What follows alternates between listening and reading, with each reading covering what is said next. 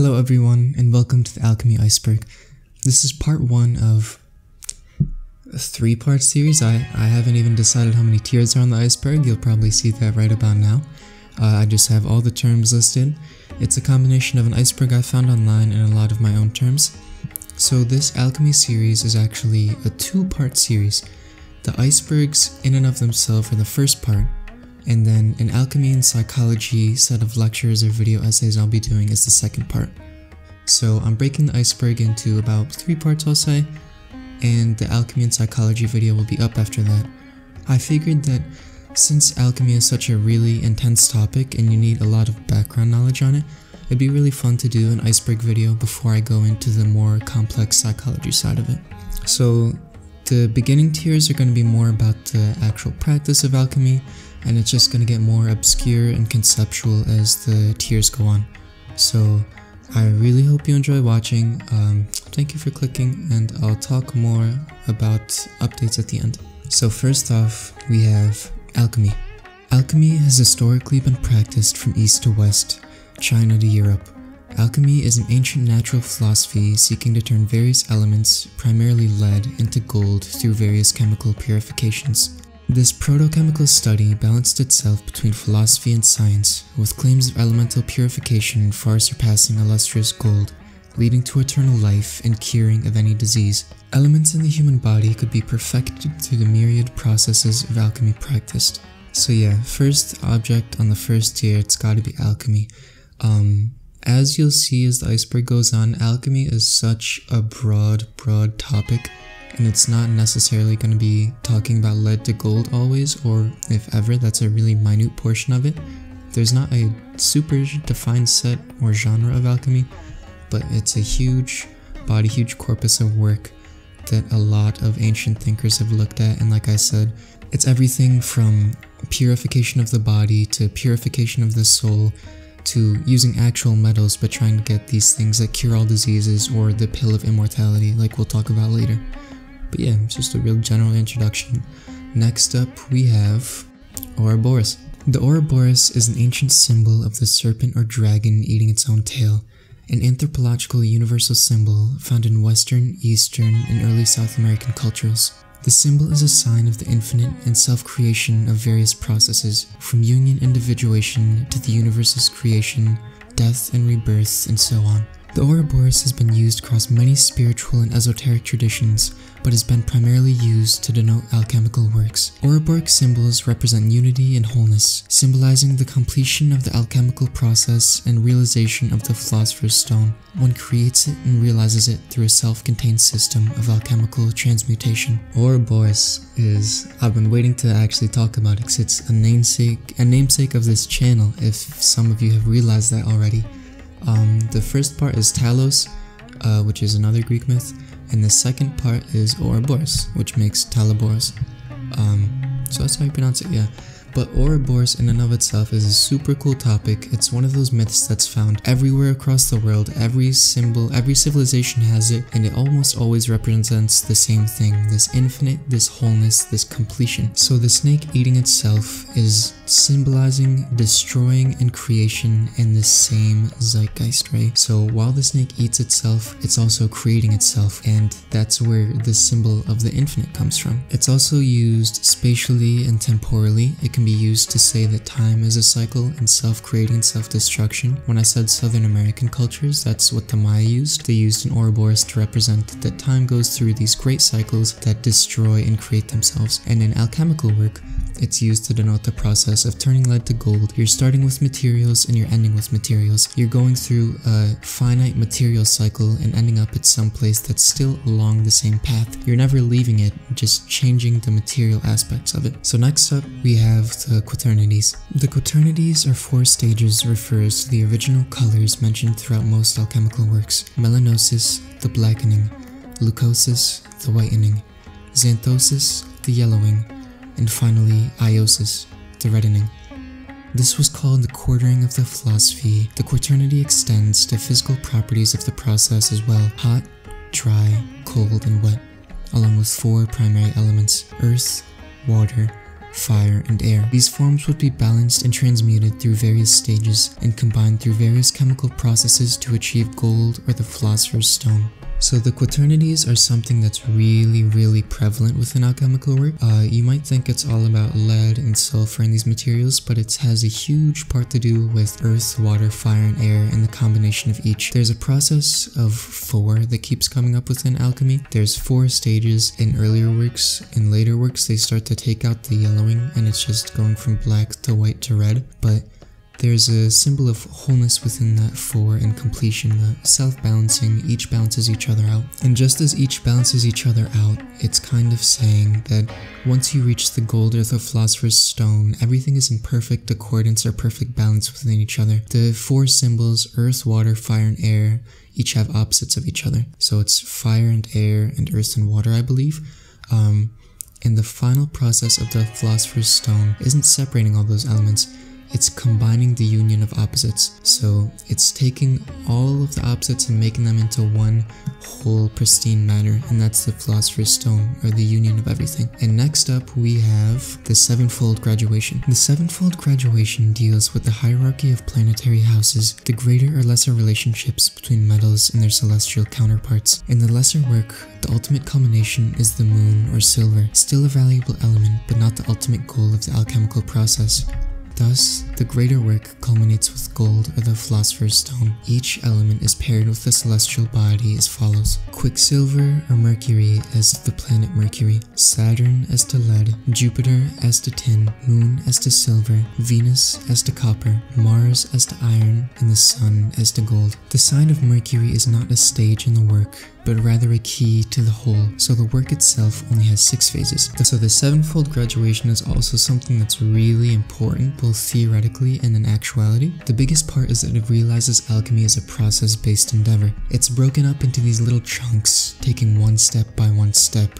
It's a fluid process, but it's broken up into little checkpoints almost, and there's a huge relation between astrology and alchemy. Each element is correspondent to a celestial body. We'll talk about that more. It's a mix between deeper symbolism and also just another way to correspond to elements. One thing to keep in mind whenever you talk about alchemy is a good quote by James Hillman: "Alchemy is freeing the mind from literalism." So while there's symbols and correspondence, you can't take any of this literally. You can't take anything that silver is the moon. It's all just metaphors, and I'll talk about that in later stages, but that's really important. So next we have the Philosopher's Stone. The end goal of all alchemical processes, a prize awarding many names, the tincture, the powder. It bestows ultimate wisdom upon he who wields it. Alchemical accounts read, more perfect than the exhalation of gold, it is taught much about divinity. Generally the stone is a perfect union, like the Ouroboros represents, of all 4 elements. It is often represented as a hermaphrodite, encapsulating both male and female in spiritual union. Through its various depictions, the Philosopher's Stone reveals a certain truth which cannot be seen with the outward eye. So already we're kind of straying away from that literalism that we're talking about. It's not actually about turning lead into gold, but it's more of a process of wisdom. While there's a lot of aspects of people actually trying to find lead and gold, much more people were looking for this so-called Philosopher's Stone, or this penultimate wisdom that was found along the process. There's a lot of references to this across all cultures and across cultures that didn't have any influence with each other at the time, so that's a really interesting facet. It also breaks us from the outside world and starts to incorporate us to the inner world. It says that it's something that can't be seen with the external eye, but it's something that's realized within and teaches of divinity. It's also speaking about how this Philosopher's Stone has some kind of autonomy, some kind of self-driving force, as if it's alive and it's a teacher. We'll get more into that later, but it kind of has this alchemical idea that all matter is alive and all matter is one. So next up we have Isaac Newton. The profound physicist who went on to shape the science as we know it was deeply interested in alchemy. He had over 1 million writings relating to alchemy, along with his own annotations on each work. He was interested in finding the Philosopher's Stone, and his alchemical beliefs played a large part in his cosmogony. He believed that the aether was the mechanical principle which produced gravitation, often citing some active principle of alchemy that led to non-mechanical natural processes. He also believed matter to be alive and connected to the world soul. He was a man that's last of magic and the first of reason. As alchemy was outlawed during his lifetime, given the rise of fraudulent advisors to rich princes or businessmen who couldn't keep promises, so the crown banned alchemy and it was a forbidden practice. As such, Newton was forced to practice in secret, hiding from the world that he practiced or at least studied alchemy. Newton is a really interesting one because not a lot of people know that he practiced or at least studied alchemy. The really interesting part is that we're not 100% sure whether he was doing it materially or spiritually. While there's overlappings of both and he was obviously interested in for the chemistry, there are hints that he had a more spiritual aspect or a spiritual belief in it, especially when you're talking about things like believing that all matter has life and is connected to the world's soul, or that gravity is produced by the aether. He also had some ideas that alchemical processes could influence physics or physical properties, which is more spiritual than material. Some active processes could influence the way that reality was shaped. But like I said, he was denoted the last man of magic and the first of reason. He existed in a transitory state where alchemy was still seen as a valid worldview, but it was starting to turn to empirical sciences with figures like we'll talk about later, such as Francis Bacon. These guys were changing the zeitgeist from more mystic, non-scientific based phenomena towards hard sciences and these chemistries. But regardless of what Newton felt either way, he was definitely involved in it because he had over 1 million writings on the subject. And next up, we have Freemasonry. Freemasons viewed alchemy as a means of internal perfection as opposed to a literal transmutation of gold. In Melisino's Rite, it is mentioned, chemistry is art and wisdom is nature, and the most learned chemist cannot be even a pupil among us. This represented the change from operative to speculative chemistry which arose in the 18th century, the Brotherhood delving further into spiritualism as opposed to prior pragmatism. As such, alchemy was used as a figurative guidepost to base Freemasons' progress. A quote from a Masonry article says, "Today Masons strive for perfection in ritual and in life itself, much like those ancient alchemists seeking lost knowledge to turn metal into gold." Obviously, some point at the list we're going to talk about Freemasonry because it's almost tied up in every single occult or esoteric figure today.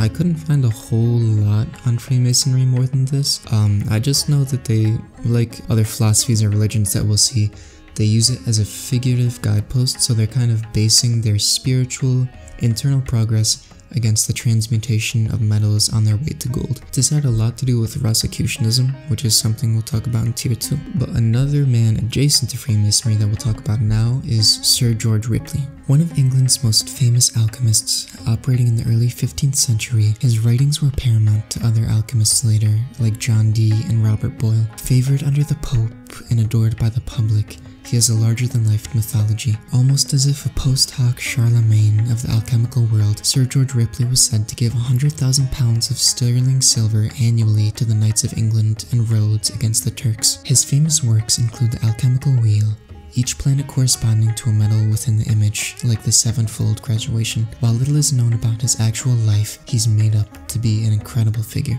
Yeah, Sir George Ripley is just one of those mythological alchemy figures that you kind of get. They're, I don't want to say it, but they're almost like a dime a dozen. For every Sir George Ripley, you can find like 10 others that are famous alchemists that have a bunch of mythological figures, because that's just what alchemy lends itself to.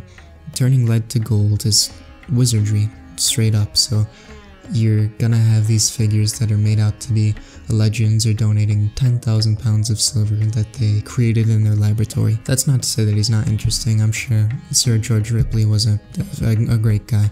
But next up we have the Homunculus. Homunculus, literally translating to little people, has been compared to the golem in Jewish folklore. It can be seen as another goal of alchemy. Instead of the transmutation of material to material, the goal is to create life out of lifelessness, to imbue life into soulless material, surpassing the ordinary lead and transmuting it to gold. Paracelsus was a Catholic alchemist and the first to create the homunculus. This holds a similar sentiment to Christian salvation in the faith, creating life out of matter as God created us out of clay. And for these reasons, the homunculus has been compared to forming life out of clay, like the Jewish golem. A quote from Paracelsus reads how to create the homunculus: that the sperm of man be putrefied by itself in a sealed cucumbent melon for 40 days with the highest degree of putrefaction in a horse's womb, or at least so long that it comes to life and moves itself and stirs, which is easily observed. After this time it will look somewhat like a man, but transparent without a body. If after this it be fed wisely with the arcanum of human blood, and be nourished for up to 40 weeks, and be kept in the even heat of the horse's womb. A living human child grows therefrom, with all members like another child, which is born of a woman, but much smaller. So yeah, I hope you enjoyed hearing about the homunculus as much as I did. That's alchemy for you. Yeah, it's kind of, like I said before, you can't take any alchemy literally.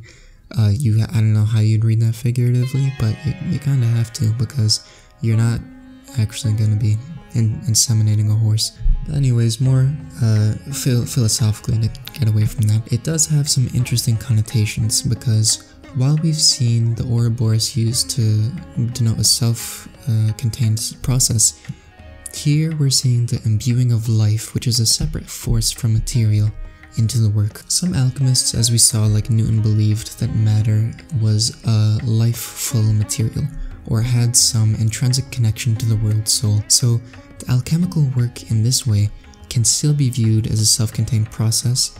It's just breaking the threshold of life or consciousness. You can view this as akin to rebirth, and the process of alchemy being an entire process of rebirth over and over again. You're not literally creating life, even though you could argue, like Newton and some other alchemists, there was already life in the material, so you're just bringing that out of it at a more severe factor. But it can be viewed metaphorically as lead to sulfur or sulfur to tin. It's a rebirth. You keep creating new material, creating new life in that same material. In that rebirth, if you're looking at it from a philosophical standpoint, like a Freemasonry perspective, at the end you're recreating yourself, you're dying and being reborn as a more pure version than you had before. So now we have, my lights just changed, I hope that didn't mess up the lighting, but we have black powder, or gunpowder as we know it, was created by alchemist Wei Boyang, the father of alchemy as he is known in the Eastern Hemisphere. He wrote of a material that would fly and dance violently.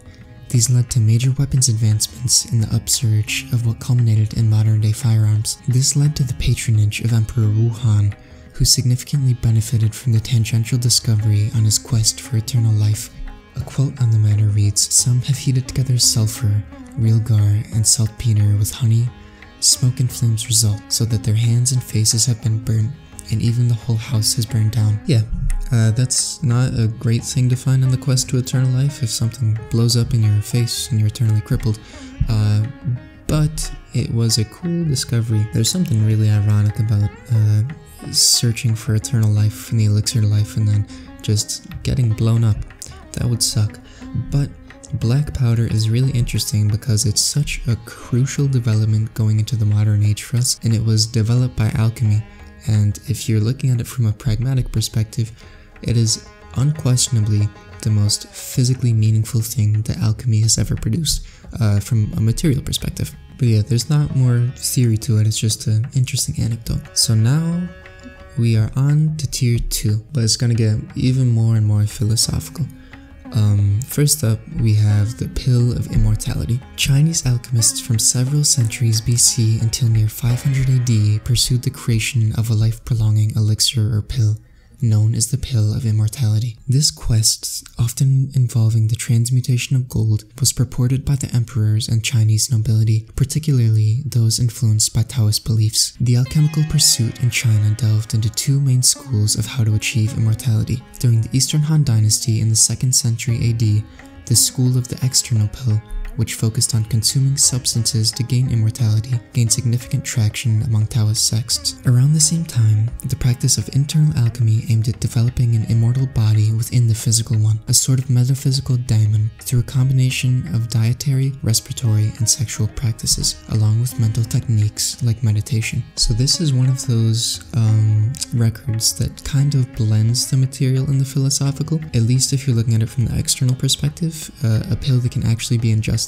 It's kind of acknowledging that alchemy is viewed as a psychological process, but it's imbuing that into the material. While you are actually going to be transmuting lead to gold, along the way, this is going to be addressed with some supernatural properties that will give you eternal life. Or, as the Taoists already saw, you could turn it into an internal perspective, and without the literal transmutation of lead to gold, you could still get that pill of life or pill of immortality. This was obviously really appealing to the Chinese emperors, and like we see with the next up character, Tao Hongjing, it led to some really interesting things. Tao lived during the period of Chinese division of the northern and southern dynasties during the 6th century, a polymath on various physical and natural sciences. British sinologist Lionel Giles goes as far to call Hongjing the Chinese counterpart of Leonardo da Vinci. After serving as a court hand for a near decade, Hongjing retreated to the mountains to partake in alchemical experiments, his patronage allotted to him by Emperor Zhaoyuan of the Southern Qi. His journeys were spatial and temporal, plagued by spiritual visions of local deities, traversing mountainsides over spans of 4 years. Recording his visions, the gods of Maoshan relayed that his destiny was to become an immortal, and as such, he was to find the alchemical elixir of life. Drinking his tincture of ores and mushrooms, Hongjing was poisoned by the excessive amounts of mercury and arsenic, core ingredients of the immortal potion. The phenomena was so common among alchemists, the term has been deemed Chinese alchemical elixir poisoning, claiming 5 emperors' lives alone in the 9th century. Hongjing's work survived in a compilation called Master Zhu's Communication with the Unseen, a seminal work for later Chinese alchemy. Out of all the people we're gonna look at, I think Hongjing's story is one of the most fascinating, especially because of that last bit with Chinese alchemical elixir poisoning. 5 emperors' lives within 100 years is crazy. If you really think about it, that's like if 5 US presidents died trying to get immortal life after the 4 before them had already died. I don't know if the 6th emperor just realized that was a bad idea or how long it took, but that is a crazy statistic. His life is so fascinating because it almost reads exactly like the hero's journey. Going into the underworld, coming back out, and instead of being pure, he unfortunately died from Chinese alchemical poisoning. I wonder how many non-emperors died from that, but I don't want to keep going back to it, but just that's my favorite point. It shows how much belief everyone during this time period had that alchemy was something external and something valid. Almost every single emperor had their own alchemist to work towards this pill of life, and everyone viewed it as a legitimate practice. It would be for much later on, even into the European Renaissance, which we see with the next step, Alkahest. We shift our gaze to alchemy during the European Renaissance. The concept of Alkahest emerged as a theorized universal solvent. The elixir was capable of dissolving any substance down to a liquid without destroying any of its fundamental components. Further, Paracelsus claimed that the solvent could fortify the liver and act as a substitute for its functions, showing early medicinal knowledge of the liver's filtering purpose. The pinnacle goal of total elemental reduction was to isolate the other's medicinal components, expediting the alchemical work by inexplicable margins. Like all alchemical components, the existence and function of Alkahest was greatly debated between practitioners of the time, some suggesting that lymphatic vessels of animals contain the solvent, while others saw it as a mythical tale. So the Alkahest is it's definitely one of the alchemical terms of all time, because you got kind of something that someone just decided to make up because it'd be really convenient. They just thought, man, the whole process of alchemy is distilling things into their finest parts, but what if we found something that already did it for us? Realized everyone was like, yeah man, no way this is real. But there was that one guy who was like, maybe. You kind of just forget that a lot of these were average or above average educated people, but because there's such ancient manuscripts that have been written for 800 years, you think of them as some authoritative figures, even though it's the equivalent of us, of some guy just in a garage trying to make Tesla coils. It's pretty much like someone said, yeah, I found this clay pot, and if you face it west on Thursdays, it'll drop out gold pellets. And everyone's just like, oh my god, this guy, man. Then Clyde over here is just like, no, I seen it. And then 600 years later, you got someone making a YouTube video about it. And yeah, they just, on top of it all, they just said it was just inside of animals' lymphatic system, so that was really cool. It's a really cool, I'm not trying to undermine the whole Alkahest conspiracy. I think it's a really cool thing, but I can't talk about it anymore. So next up we got Francis Bacon. Francis Bacon was like Newton, one of the world's last magicians and first scientists. He helped pioneer the scientific revolution along with being the face of modern-day empiricism. Without listing off his myriad anecdotal accomplishments, Bacon was one of the smartest men living during the 17th century. His intellect was so highly acclaimed that various theories pin him as the true author of Shakespeare's plays. Bacon had an interesting relationship with alchemy, declaring war on it in his note from Organum. In it he says, "Man, the servant and interpreter of nature, only doesn't understand so much as he shall have observed, in fact or in thought, of the course of nature. More than this he neither knows nor can do. He saw the alchemists as going beyond their means, seeking to quell the great spirit of nature, overriding man's natural subservience to the cosmos. That being said, filtering out the magical thinking impeding on scientific progress, he had due respect for the empirical chemical side of the work. His thinking ushered in the modern view on alchemy as a practice more superstitious than transcendental." Francis Bacon is a severe hater of alchemy. He talks about how the magical stuff is garbage. He would not have been an Alkahest fan, I can tell you that much. He really doesn't think there's a Philosopher's Stone, obviously. He's one of the great scientists of the 17th century that gets the scientific method going. But he had a lot of respect for the actual physical chemical side of it. Like I've said before, they did have actual creations like gunpowder. There were a lot of metallurgical processes that were learned throughout alchemy. So he did have respect for it because it was chemistry's predecessor. And as much as I wish there was some really cool, like Francis Bacon was into alchemy and also he was Shakespeare and Shakespeare was into alchemy, I don't think I can get that going for us. But maybe next time I can pull something off, right? So next up we have Hermeticism. A philosophical and esoteric tradition, Hermeticism is primarily based on writings attributed to Hermes Trismegistus, a legendary amalgamation of the Greek god Hermes and the Egyptian god Thoth. The core body of work deals with the cosmos, mind, nature, and how humanity can connect with the divine. The overarching themes of spiritual transmutation and ritualistic purification had huge impacts on alchemical work, especially going into the Renaissance. The core theory of Hermetic alchemism purports that the material work is a guise cloaked in philosophical metaphor. The penultimate truth of transmutation is purifying the soul, not elemental material. Held with a certain esteem to the practice, alchemy is 1/3 of the 3 parts of the wisdom of the whole universe. This perennialist reading is a cornerstone in the Hermetic thought that one same divinity and truth can be found across all religious and philosophical traditions, all various masked manifestations cloaking the one core truth. Hermeticism is fascinating, and I'm sure if you're into this kind of stuff, you've seen a lot of Hermetic work. I'm actually not as familiar with it as I'd like to be. We're gonna go after a term right after this that relates to Hermeticism, but Hermes Trismegistus is this larger-than-life figure that's supposed to be the wisest man, or in between God and man. He's the equivalent of King Solomon in the Bible to Greek and Egyptian tradition. He's supposed to be the wisest man, and more so, he's the messenger of wisdom, the messenger of the gods. So he's not someone that has his own autonomy, he's just delivering these higher truths through himself. But Hermetic work was a big influence on the way that alchemy starts to play out. We started to see as early as Taoism, it's seen as a philosophical process. Hermeticism really got that rolling into the West, and that started when it started to get really esoteric when you look at it that way. But they did have advancements on the physical side of it as well. As you've probably heard, hermetically sealed. If something is completely vacuum tight sealed, it's called hermetic sealing, which came from Hermetic alchemy. So it was a really intensive process. So I'd like to learn more about Hermeticism. Please let me know if you'd be interested in hearing more about it, because I'd love to do more videos on it.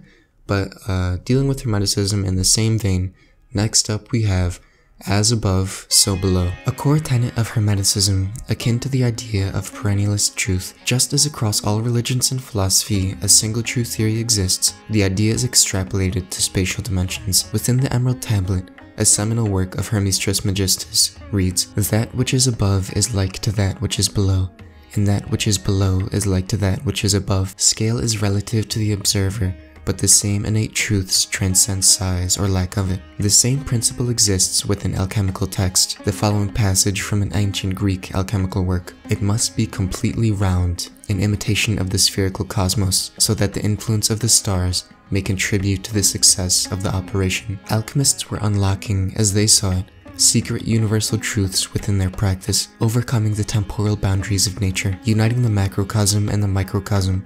The processes that occur in the cosmos are reflected in human experience, directly influencing general activity. This is one of those really fun conceptual ideas within Hermeticism. Perennialists, I mentioned, I don't know if I adequately defined it, but the perennial philosophy is that there is one true God or one true truth across all religion and philosophy. So that's kind of extrapolating it to an idea with matter.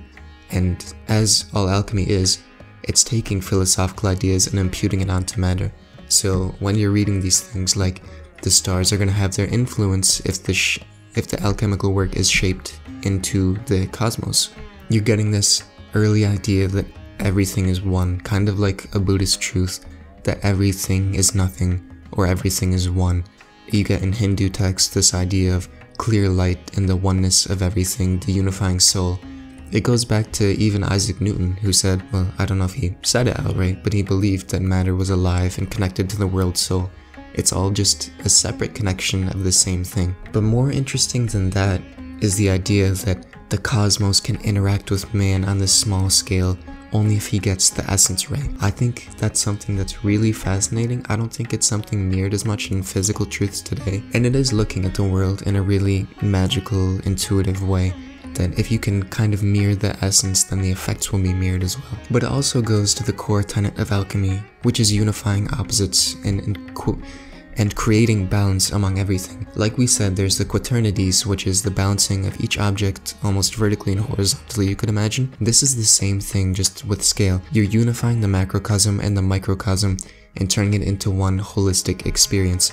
Because that's the whole process of alchemy, is unification, or conjunctio. So next up, we have the Royal Habsburg Alchemists. I've read that wrong. It is the Habsburg Court of Royal Alchemists. The core alchemical process can sometimes be lost throughout the grandiose claims of eternal life and tinctures of cure-all. Turning lead to gold seems trivial in comparison. The Habsburgs, one of the most distinguished royal houses of Europe, was facing financial ruin during the early 17th centuries from expenses of maintaining a massive empire. In an effort to gain immense financial returns with nearly no overhead, the Habsburgs hired Joachim Becker, a major economist and alchemist alike, to save the family from ruin. Amulets arose that claimed to be lead or silver transmuted into gold, but the process was never actually successful. While alchemy failed to pay derivatives, new metallurgical technologies emerged as a result that proved beneficial in later mining operations. That's one of my favorite things about alchemy, is that it feels like a piece of lore that you could find in a work from Tolkien,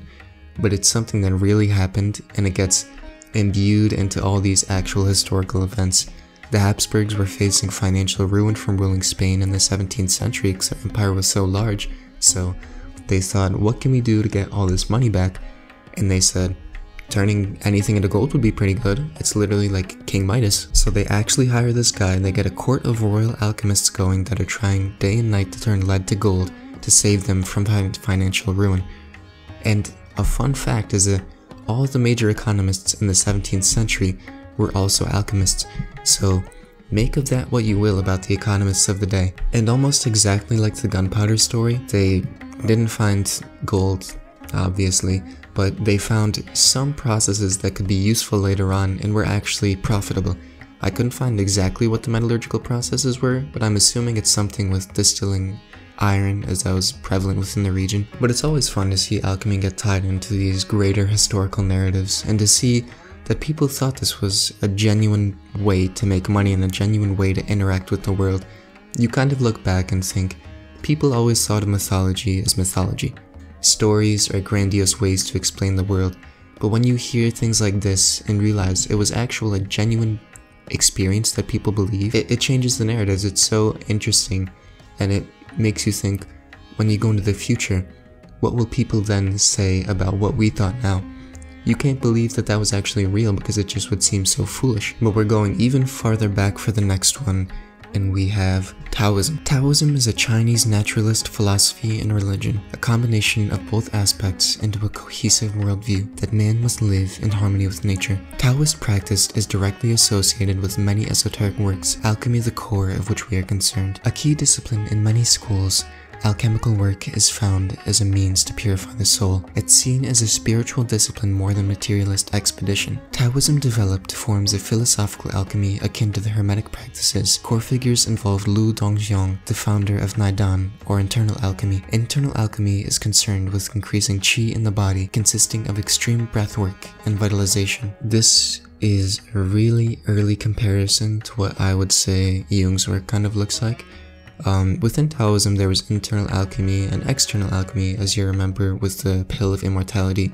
So some people were using it as like Freemasonry, as a cornerstone for spiritual progress, but some people actually believed you could find gold. This was what I believe that Tao Hongjing, who we mentioned earlier, was a Taoist. It was really prevalent within China. A lot of people were really interested, as we saw with Chinese alchemical elixir poisoning, but more philosophically, I think it's so fascinating to see, as well as alchemy being woven into historical narratives, being woven into religious narratives. Qi is a very central part of the Taoist philosophy, this kind of essence of nature, but you can also improve it through this alchemical work. So people saw this transmutation, this process-based thing of alchemy, and made use of it relative to their own core philosophies. We'll see that more with Rosicrucianism. Rosicrucianism is an amalgamation of occult practices, a blend of Hermeticism, Jewish Kabbalah, Christian Gnosticism, and alchemical work. Arising near the mid-17th century as a result of two anonymous manifesto publications, the movement soon grabbed public following. Many were enchanted with the grandiose spiritual promises of universal reformations of mankind built on esoteric truths of the past. Symbolized by the rose cross, Rosicrucians claimed to be a band of alchemists and sages whom were set to transform the world intellectually and spiritually, something of an old New World Order. Once again, the writings pointed towards a more spiritual form of alchemy than literal creation of gold, as no records exist of Rosicrucians claiming to literally turn lead into gold. This is such a cool thing that I'm happy I stumbled upon, because it's literally like an old New World Order. It is taking an all-star team of all the occult practices that came before you, Gnosticism, Kabbalah, Hermeticism, and alchemy, and just making a mutt out of them, just kind of picking and choosing and making the most esoteric, spiritually pure practice that you can find. Spiritually pure is probably not the right word. I have no clue what these guys wanted, but it literally sounds like they were trying to make a New World Order. And once again, people believed in it. There were hundreds of people that were coming through to learn about these alchemical truths, and as you've seen a kind of pattern emerge, alchemical truths kind of just get rewrapped based on whatever religion they're going into. From Taoism to Hermeticism to now Rosicrucianism. It's the same thing, but they just kind of repackage it. Like, this one's a special limited edition because we have Kabbalah and Gnosticism involved with it too. This is something I'd love to go into more in the future and get a more in-depth look at it, because this is literally like some people coming and saying they're gonna overtake the world with spiritual practice, and it's really cool. But next up we have Louis de Vanens. Louis was a French alchemist and toxicologist implicated in King Louis XIV's affair of poisons, a major murder scandal associated with paganism, poisoning, and witchcraft. So much of the aristocracy was implicated that a total of 36 high society members were executed. This came after the trial of Madame de Brinvilliers, where her and her lover attempted to poison the French army captain, Brinvilliers' father, in order to take his estate. This led to open panic after the woman's affair, leading authorities to round up fortune tellers, diviners, and alchemists. Louis was an aristocrat who held ties to many of the nobles afflicted, and outwardly claimed to have turned lead to gold. While initially set to the gallows for his association with the crimes, he was deemed too mentally ill to stand execution, as he may speak on the murders which were trying to be covered up. This led to life imprisonment, of which he never turned lead to gold again. This is the craziest stray that's gonna get caught on this list. Imagine you're just some alchemist trying to practice in your basement, just like, man, I'm really close, I'm gonna get this gold next time, and you're lying about it in the public sphere, and then someone comes knocking on your door, implicating you in a poison trial that you had absolutely nothing to do with, and you just go insane because of it. So, the moral of that story is do not lie. This is such a fascinating and intricate story. It gets into this duke being murdered, and there's like 7 layers deep that I can't exactly go into right now, but it is so cool that alchemy got involved too, that they just thought, we haven't used someone to blame, so let's just toss these guys turning lead to gold involved in it. Louis de Vanens was almost certainly not doing anything. He definitely didn't kill the guy, they were just rounding up people. But I love the idea of someone being too mentally ill in the 1600s to stand trial for execution, because he's just gonna get on the galleys and just start screaming at the top of his lungs that this guy was actually killed and he wasn't the one that did it, and then it would start to spread rumors, so they just locked him up forever after that. Back to more firmly grounded alchemy, we have massa confusa. According to some alchemists, matter was not soulless or innately separate from life. The Negredo stage, or the blackening referred to in the Quaternities, is the representation of chaos, or what alchemists called the massa confusa. Alchemy is more than transforming nature, but going against the natural ordering of the universe, awakening some innate principle that lay latent. The former is represented by the raven, the latter is represented by the dove, two polarizing forces that are later unionized. The eradication of the massa confusa is the end of the lesser work, the purification of the vessel before unification. So now we're getting back to the actual alchemical process. As you can imagine, if you looked at it spiritually, this massa confusa is the initial issues, the initial problems that you have before you work. There's a lot of types of massa confusa, a lot of starting initial conditions that you can move through with the work. You can think of it like therapy. When you're coming in with some disorganized part of yourself, some chaos in your soul or in your spirit, you're starting with these initial conditions that need to be worked out. Their chaos needs to be reordered, and you need to have some ritual purification. That's a more coherent example of the inner alchemical work that we're going to see later on. But this massa confusa goes back to the Alkahest. You want to disillusion or distill these properties into their purest forms and reorder them, which in and of itself is an incredibly hard task. That's why it's the first step of the lesser work, because before you can turn the lead to gold, everything needs to be in their proper place. And once everything's in their proper place and everything has been purified, you can then move from the ordering into the purification or into the transmutation. So finally, as our last step of tier 2, we have Mysterium Magnum. Mysterium Magnum refers to the great mystery of the divine and the spiritual universe. Bohm, a Christian mystic, used the term as a generality to discuss theological concepts and the spiritual underpinnings of the world, looking at how the divine is reflected in every aspect of creation. As such, alchemists employed the term to denote primordial, undifferentiated matter, the primordial assortment of elements unified in a primary mass before they could arise as separate entities. As if an Ouroboros cycle, the Mysterium Magnum is the starting and ending point of the alchemical process. So this is the starting point of the work along with massa confusa, this primordial, undifferentiated matter that is the unification of everything, but it's not yet in its proper form. You have lead mixed with gold, mixed with mercury.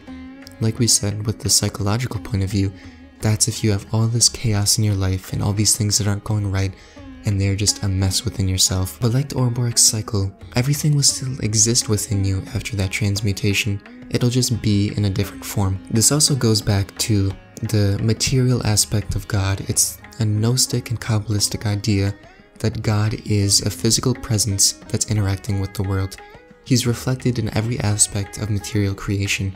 You can find him in every process of the alchemical work, from the worst to the best, from massa confusa to the end of the Mysterium Magnum. He is the entire process and the entire transmutation, and as you get closer to him, you get closer to finishing the alchemical process. So I'm happy with leaving it off on that for the first part of the Alchemy Iceberg. If you've stayed along for this long, thank you so much for watching. I really appreciate it. And if you want to see part 2, feel free to stay around for next time. At this point, feel free to click off the video if you want, because I'm just going to be talking about some updates with respect to the channel, where I see it going, and what I want to be doing further. Alright, now that I got all my Talaborans here, I don't have a name. I don't know if you guys want a crowd name or if that's corny, but yeah. So first of all, I've never gotten a chance to properly thank you all person to person for all the support that you've given me. So truly, thank you. It means the most to me. On every single video, I've gotten incredible commenters. I've gotten people that are showing me so much love and so much support that really make me want to keep putting out high quality content for you guys. I hope you still think this is high quality. I just finished recording, so I won't be able to see until the end product. I'm still getting really accustomed to in-person filming, and it's just the setup. I built all of this, like I built it.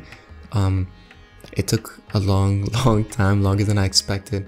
I had to get so much stuff figured out, but I really hope you guys appreciate it, and I hope you guys like it more than anything. I think I'm gonna start doing more in-person filming videos more than the video essays I was doing prior. It'll still be the same theme, but I think I can get a more personal connection, and I can get across the more anecdotal kind of funny points to me that I want to get when I can talk about it in person. So I'm gonna be working on the alchemy and psychology video after the iceberg finishes. I think I'm getting across, hopefully, enough about alchemy. It's so confusing, but it's so fascinating. But yeah, I have a lot of stuff that I really want to do. Since I have all of the technical stuff worked out of what I need to be doing, I think I can get these videos out a lot faster. So you will not have to be waiting another month for a video if you've been waiting. And thank you to everyone in the Discord. You'll know who you are. You have been so supportive, and it means so much to me. If you're still around, please feel free to click on the link in the bio and join the Discord so I can talk to you all and we can talk about alchemy and all this stuff. But yeah, I hope you've all enjoyed this new style of video. Please let me know what you think. I'd be happy to hear if I could improve in any way, or what you think just in general. I know it's different, and I hope it's a good change that you all can be happy with. So I think that's it. Thank you so much again from the bottom of my heart for watching. I appreciate it so much, and I hope to see you all later. Thank you again, and I'll see you next time.